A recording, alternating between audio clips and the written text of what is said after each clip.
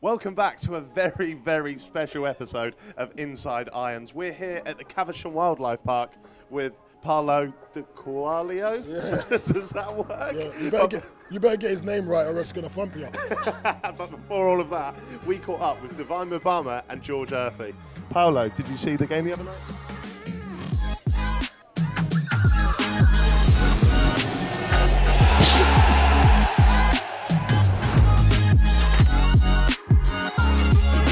Yes, guys, we're here at the Inside Irons studio. I'm here with Divin, Mubama and George Earthy. Lads, how are you? Yeah, good. Thanks. Good. How's the jet lag? Still not really got over it, but have you not? What time are you going to sleep? What time are you waking up? For me recently, it's been about maybe 4 or 5 o'clock in the morning sleeping. Here. Yeah, Same here. Struggling, and then waking up like 9:30 for breakfast. So. Is it your first time in Australia? Yeah. Do you like it? Yeah, it's nice. It's alright. It's alright. Nice little view though from the hotel. So yeah. Now, lads, you've had one hell of a season. You won the Youth Cup. You won the league. Is there anything else left to win? No, I think last season was a good season for us all. I think from the first team down, obviously not as good as what we thought we would do in the league. Obviously in the first team, but from Europe and all the way down to the under 18s, getting the Youth Cup and winning the league and stuff like that. It was good.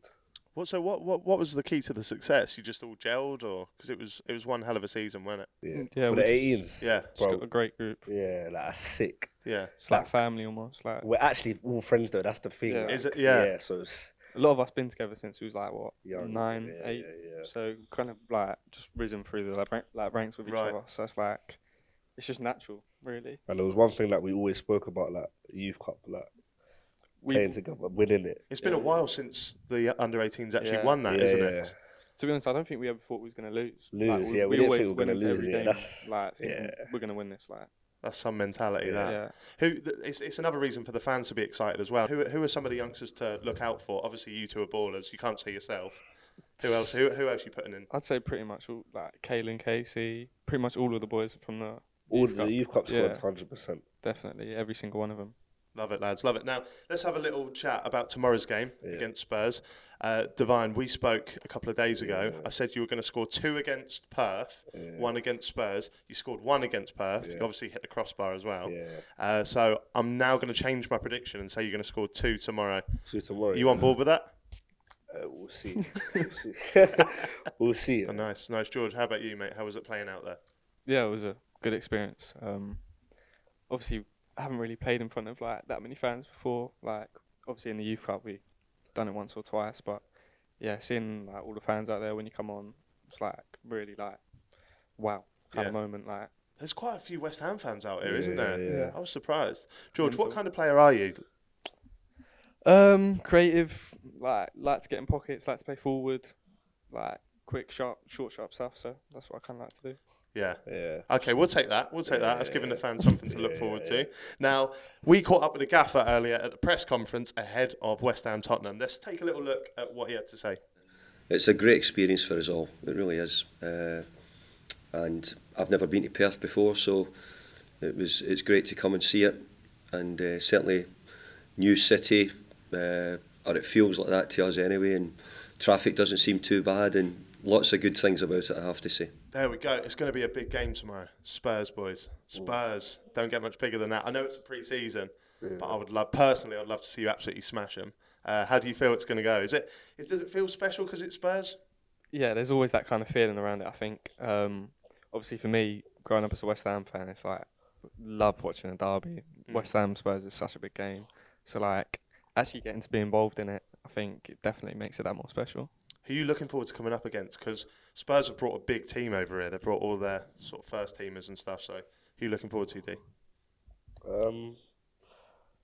Not looking forward to come up against anyone, to be fair.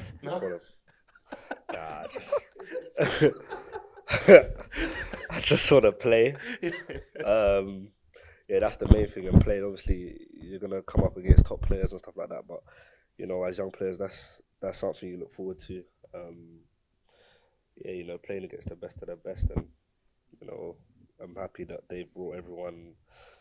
Just give us youngsters when we get a chance, to show what we can do and things like that. But yeah, like George said, it's a big game, whatever it is, friendly or cup match, whatever, it's still a big game, and yeah, should be good. Love it. George, what about you? Anyone you're looking forward to coming up against?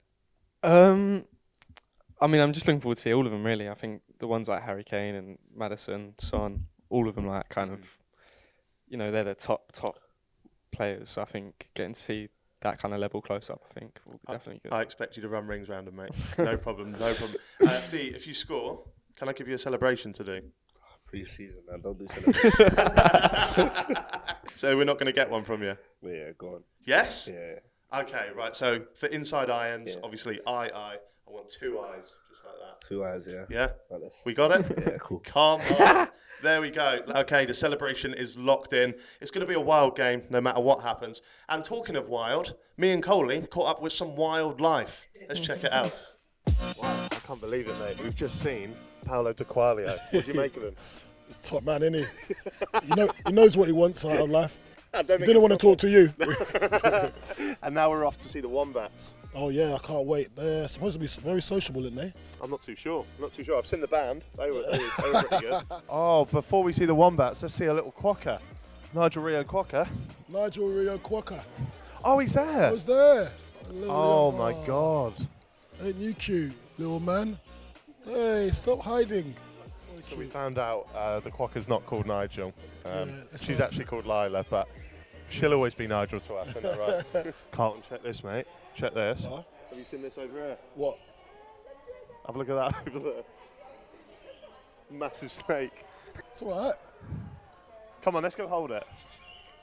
Hold it? Yeah. Nah, bro, that's your bag.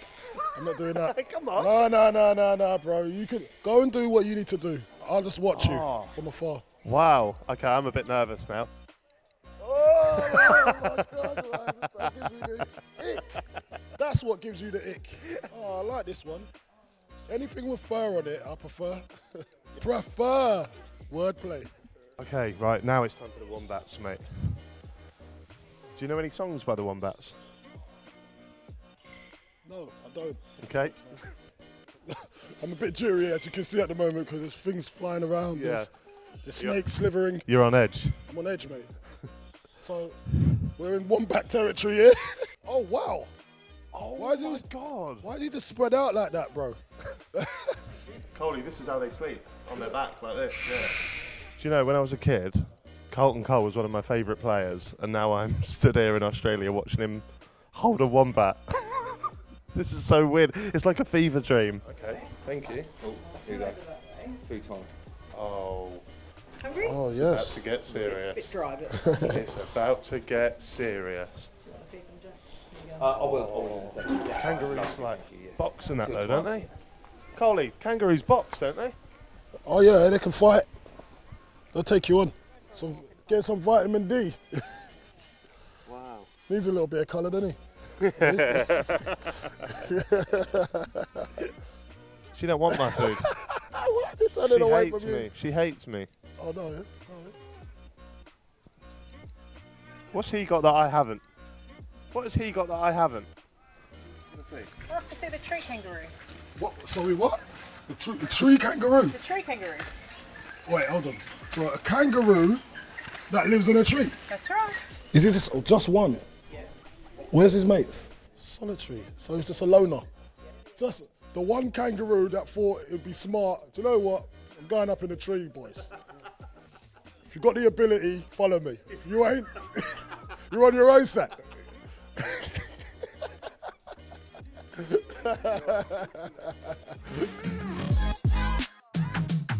There we go, plenty of animals there, and now it's time for an animal-themed upside-down quiz. Divine, you ready?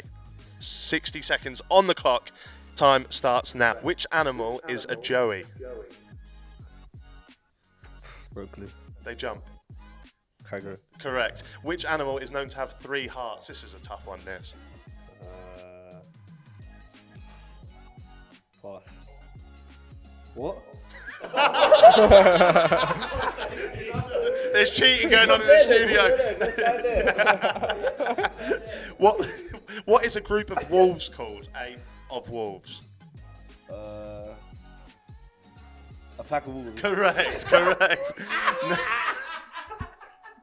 This is going to have to go to VAR, you know. Oh my days. Alright, let's go. Right. Which Aussie animal can sleep up to 22 hours a day? It's a cute little tree hugger. Kangaroo. Koala. What kind of animal is a German Shepherd? I'm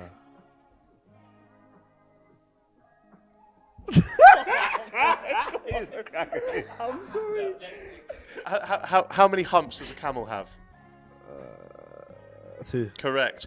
What bird has a brain smaller than its eyes? Say that again. What bird has a brain smaller than its eyes? Ostrich. Correct. How far away can a wolf smell its prey? Is it 2 miles or 4 miles? 2 miles. Correct. Come on! Oh, and that is time, and I can confirm you got 5 correct. It's a bit of a dubious one, but I'm going to give it to you. So you're not doing too bad on the leaderboard. You're just behind Colin, who got 7. Just a random West Ham fan that we did it with. You didn't do too bad, mate. I'll give you that. You didn't do too bad. Guys, thank you so much for joining me. Divine, George, good luck tomorrow. And thank you to everybody at home for leaving your comments and your subscriptions and your likes and all that good stuff. We'll see you tomorrow, same time, same place, for another episode of Inside Irons. D, remember?